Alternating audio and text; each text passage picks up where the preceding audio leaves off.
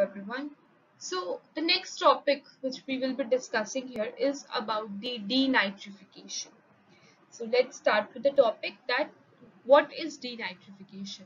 The definition of the denitrification is it is the final stage of the nitrogen fixation cycle. So it is the step which is at the end of the nitrogen fixation. So the next is denitrification. That what is denitrification?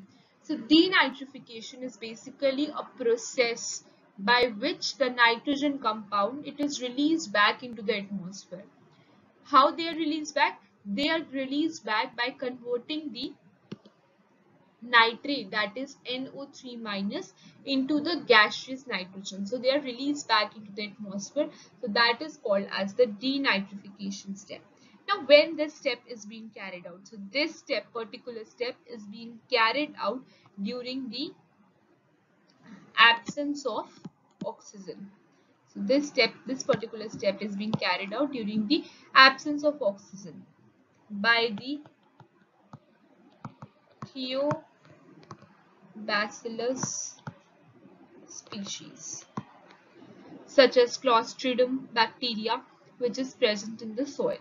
So in this process, the genus of the gram-negative bacteria degrades nitrate compounds present in the soil and aquatic system into the nitrous oxide, that is N2O, and nitrogen gas, which are actually released into the atmosphere. So this is the process of denitrification. Now in this particular process, there are a large number of microorganisms that are involved. So therefore it is also called, so this process is also called as the microbial process. This process is also called as the microbial process.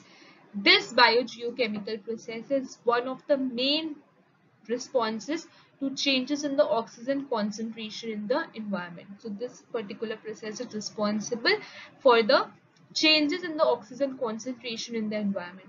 Now denitrification is a universal process for both the terrestrial, it is responsible for both the terrestrial and the aquatic ecosystems, which occurs naturally under the extreme concentration in managed ecosystem, that is marine, freshwater environments, in tropical and temperate soils, in wastewater treatment plants, in manure stores, etc.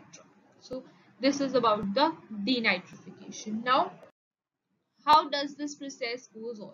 So as you can see this particular diagram, so first of all, I have told you that denitrification is the last step of the nitrogen fixation cycle.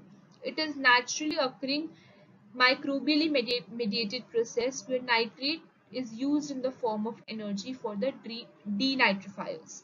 So as you can see in this particular process, the nitrogen fixation here is there are nitrogen fixing bacteria which convert the nitrogen which is present in the soil into the NH3. Further, there are nitrifying bacteria which converts it into NO3, and then there are denitrification bacteria which gets converted into N2. So if I see the equation for this, then in this particular process, soil bacteria converts plant available soil nitrate, that is NO3 minus, into nitrogen gas, that is N2, that are lost from the soil. So denitrification produces several gases, that is the nitric oxide, nitrous oxide and dinitrogen. So this is the equation for the denitrification process, that there is a nitrate, then there is a nitric oxide, after that nitrous oxide, and finally the nitrogen gas is being released into the atmosphere. Now where does this denitrification process occurs? So this particular process is a microbial process, as I have told you in the first slide as well. This is a microbial process of removing the valuable nitrogen from the soil and releasing the gases such as the nitrous oxide and trophophoric pollutant, which is nitric oxide.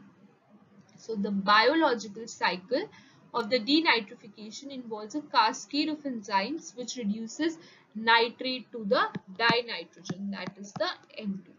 So this is what is the process where the denitrification process occurs.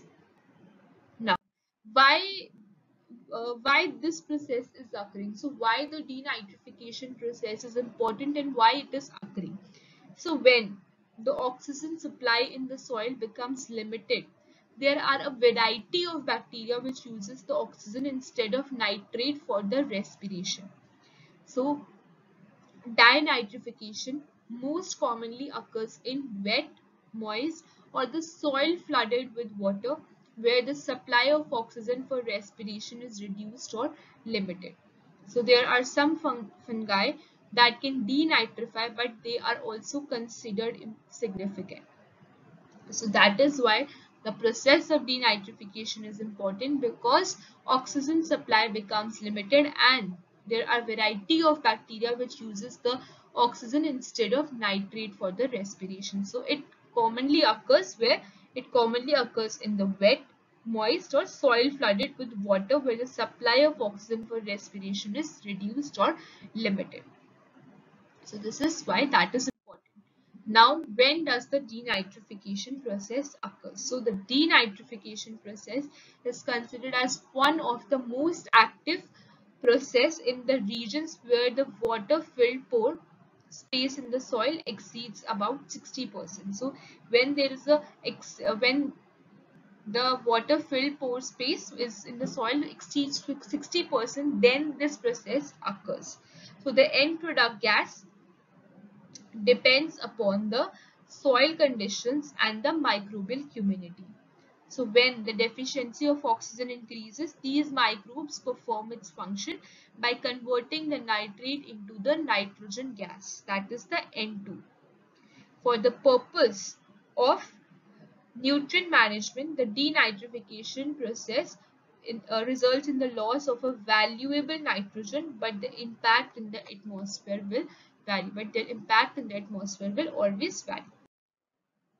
Now, final is, what are the factors that affect this process of denitrification? So the complete process of denitrification is being influenced by many factors.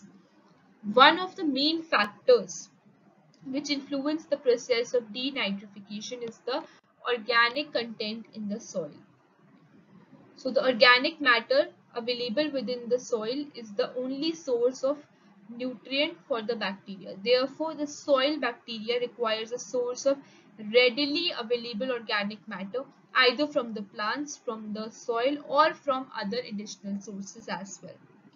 And the other factors, so these are some of the other factors, which are the soil pH, the soil texture, then temperature, oxygen content in the soil, moisture content in the soil, and concentrate of the nitrate in the soil. So these are some of the factors that affect the process of the denitrification. So yes, this was all about it. These are some of the references. Thank you.